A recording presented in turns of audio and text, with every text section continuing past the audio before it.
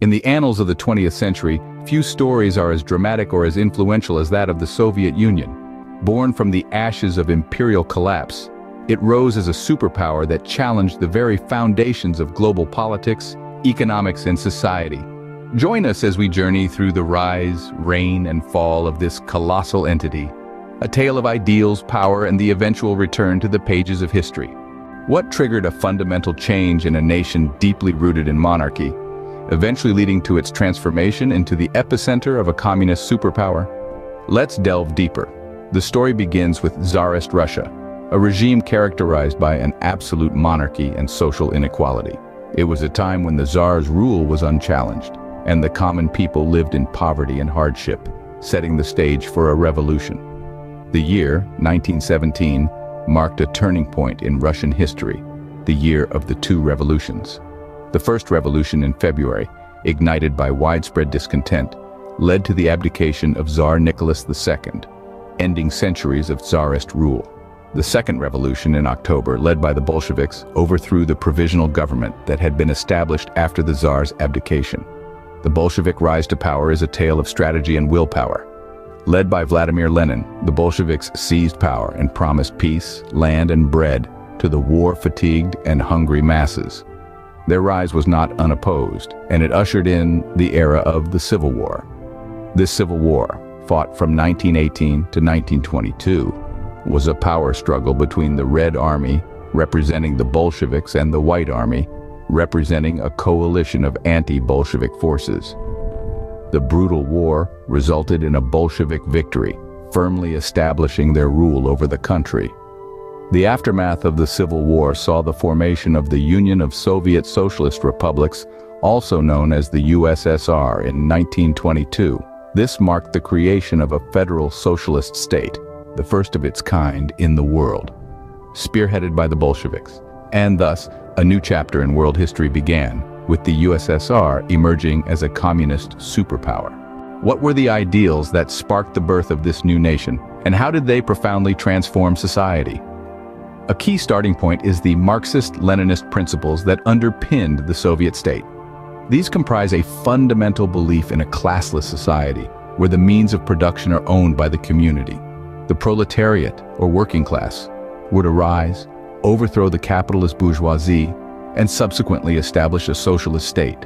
Let's delve deeper into the policies that these principles inspired, such as collectivization. This policy was a drastic reorganization of agriculture and farming with the aim of replacing individual farms with large, state-owned enterprises. Individual farmers were encouraged and often forced to pool their land into collective farms, working together for the greater good. Then, there's the policy of rapid industrialization.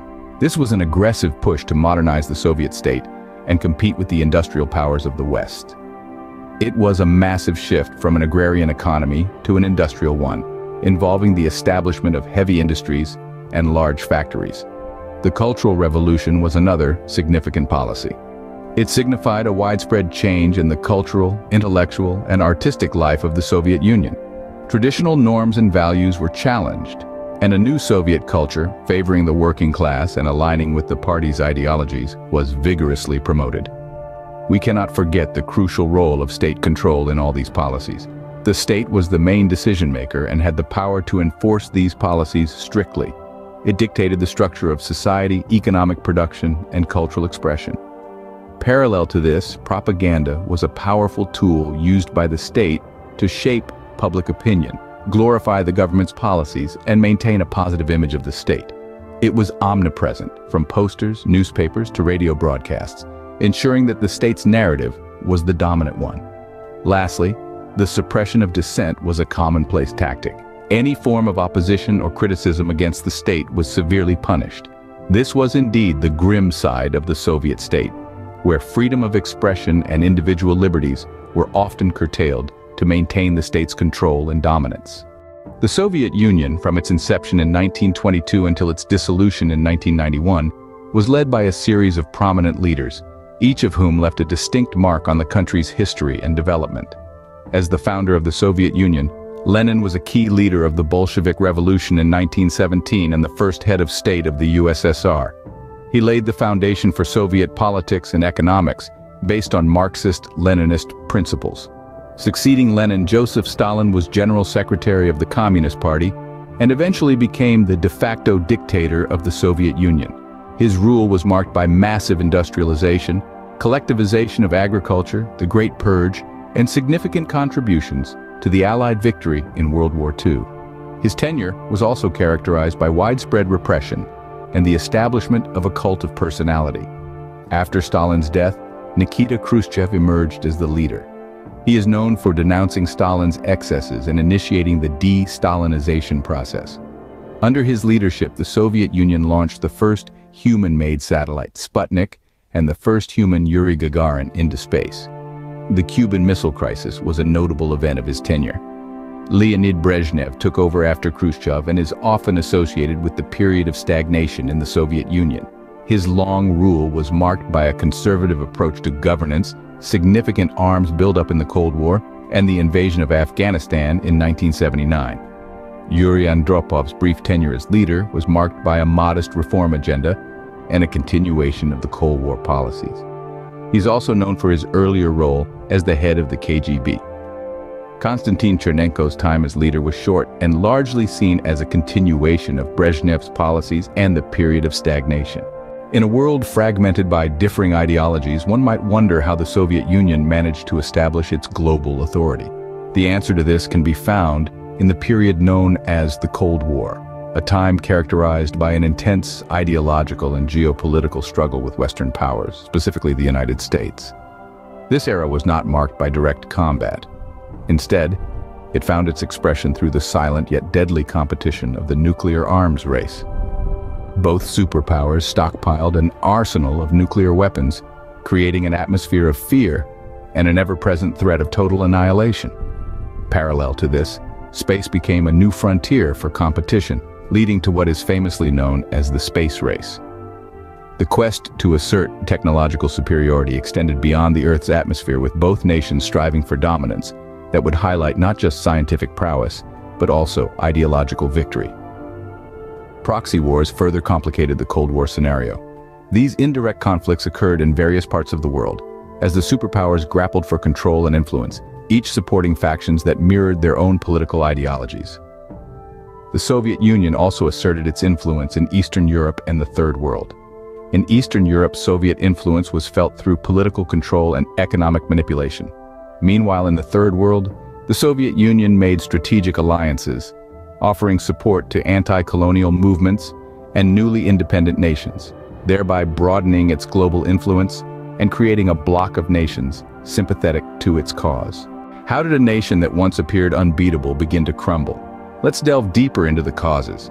One of the major triggers was economic stagnation, a period of slow economic growth and general financial malaise, compounded with systemic issues, the deep-seated problems in the government and society. The state was faced with a formidable challenge. One man was at the helm during this period of upheaval: Mikhail Gorbachev. Gorbachev was the last leader of the Soviet Union. His attempts at reforming the Soviet system through policies like glasnost, openness, and perestroika, restructuring, were pivotal. Perestroika aimed at restructuring the economic system, and glasnost, promoting transparency and openness, were transformative reforms. However, these reforms also had unintended consequences. He also played a crucial role in ending the Cold War. His policies inadvertently hastened the collapse of the Soviet Union in 1991. The fall of the Berlin Wall, a symbol of the East-West divide, was a monumental event.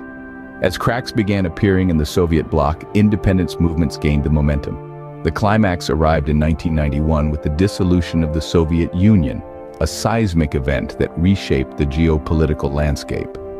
This is the tale of the unraveling of a once invincible superpower. The Soviet Union, at its dissolution in 1991, consisted of 15 republics that became independent countries. These countries are Russia, the largest and most influential of the republics, was the core of the Soviet Union. Its capital, Moscow, was also the capital of the USSR. Ukraine, a key republic with significant agricultural and industrial resources, also held strategic importance due to its size and location. Belarus, located west of Russia, was an important industrial and agricultural center in the Soviet Union. Uzbekistan, in Central Asia, was known for its cotton production and as a crossroads of various cultures. Kazakhstan, the largest Central Asian republic, was significant for its vast mineral resources and as a site for Soviet space endeavors. Georgia, located in the Caucasus region, was known for its diverse culture and history, as well as its agricultural products. Azerbaijan, also in the Caucasus, had significant oil resources which were crucial to the Soviet economy. Latvia, another Baltic state, Latvia was known for its seaports and was a significant trading hub. Kyrgyzstan, a mountainous country in Central Asia, had a predominantly rural economy within the Soviet Union. Tajikistan, also in Central Asia, was noted for its agricultural production, particularly cotton. Armenia, a small republic in the Caucasus, has a rich cultural history and was an important industrial producer in the USSR. Turkmenistan, bordering the Caspian Sea, is rich in natural gas and oil resources. And finally, Estonia, the northernmost of the Baltic states. Estonia had a mixed economy and was more economically and culturally aligned with Northern Europe. From the depths of revolution to the heights of global power, and finally to its dissolution, the Soviet Union story is a testament to the transformative power of ideas and the inevitable change they undergo. Its legacy continues to shape the world we live in today. What are your thoughts on this monumental chapter in history? Share your insights, and don't forget to like and comment below. For more journeys through the past, subscribe to our channel.